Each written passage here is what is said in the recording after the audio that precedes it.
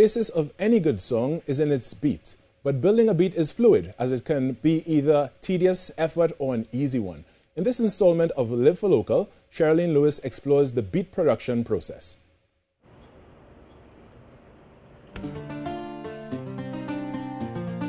Islands in the sun. Have you ever wondered how a music producer creates that beat to hit song? The elements that goes into beat production? Well, Kyle here, he mastered that. And even though with his production there was a bit of trial and error, in the end, the results was rewarding and the song an astronomical hit.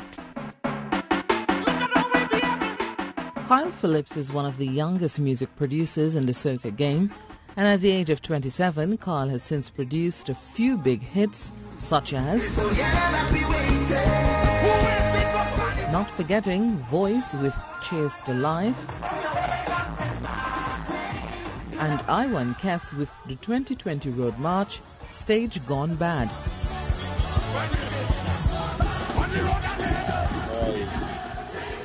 Under his label Bad John Republic, Carl said whereas building a beat is concerned, it's dependent on what the artist wants to achieve with the song.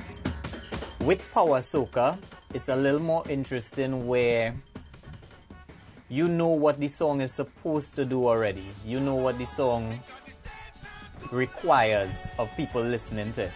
So within that, you already know how to create your song to suit that setup. But according to Kyle, Stage Gone Bad was one of the most challenging projects he worked on. The main challenge was for everyone involved to agree to which version of the track they preferred, as they were 8. It just changes. One morning you wake up and you're like, but wait, this sounding real good. Initially the song was for Iowa alone. And then when Iowa voiced the song, it was missing something.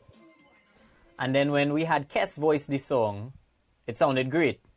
But then we would have put Iowa nowhere. We had nowhere for Iowa. So then we had to blend to find the right space. But even though Kyle persevered and challenged himself to attain the success he has today, he said it took time, patience, and lots of training to reach to the standards of producers he looked up to all his life, the two closest ones being his father and brother. For young producers coming up, I would say, for sure, stick to it. The sky's the limit for this multi-talented producer who continues to soar to success, one beat at a time. I'm Cherrylene Lewis, urging you to live for local.